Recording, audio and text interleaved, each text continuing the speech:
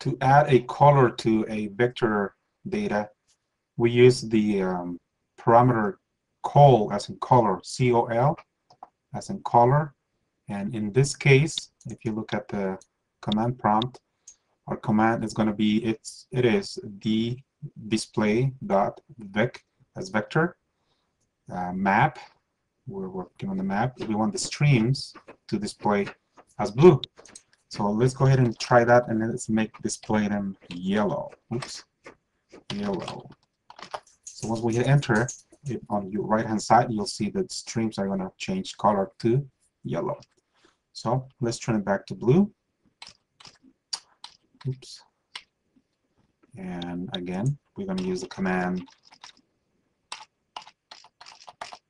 D for display dot vect for vector display vector map.